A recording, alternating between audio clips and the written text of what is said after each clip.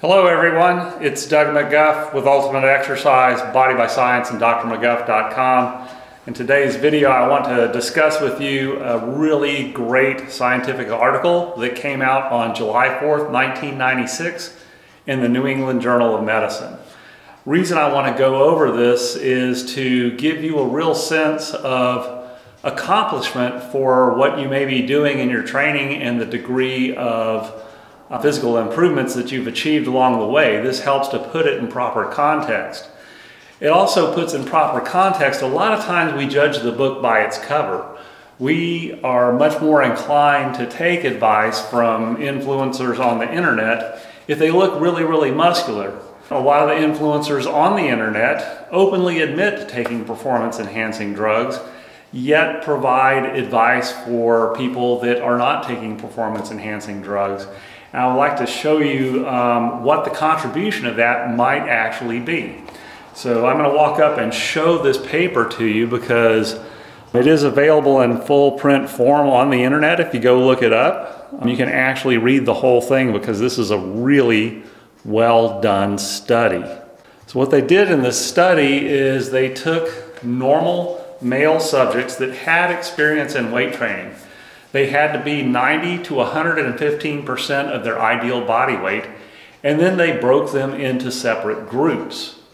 And the groups were trying to look at the influence of supraphysiologic doses of testosterone on the outcomes and the results from their training. The intent for this, and prior to 1996, supraphysiologic doses of testosterone had yet to be tested in any normal subjects. It was only done in castrated animals or hypogonadal males. So nothing had really been done to see to what extent performance-enhancing drugs or supraphysiologic doses of testosterone would have.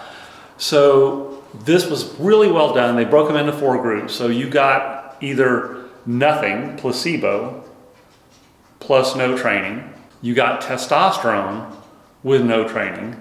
You got placebo plus training, or testosterone plus training. The thing that was constant across all the subjects is everyone got an injection, and the injections looked exactly the same, and everyone got an injection, even if you were receiving placebo and no training. And the other thing is, because the injections look exactly the same, the experimenters didn't know who was in what group. So there was very good randomization. There was standardization on their diet. There was standardization on the training stimulus that was applied over the course of the study.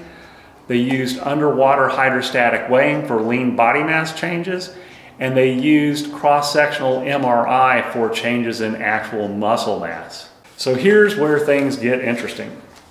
So when you actually go to the results in terms of lean body mass, naturally, the people that got a placebo injection and did not exercise basically showed no change in their lean body mass whatsoever. So the group that got an injection of testosterone but did not weight train or did not exercise, those people got an increase of 3.2 kilograms of lean body mass. Then the group that got the placebo injection but did resistance exercise, that group got 1.9 kilograms of increase in lean body mass, compared to 3.2 kilograms in the group that just got the testosterone injection.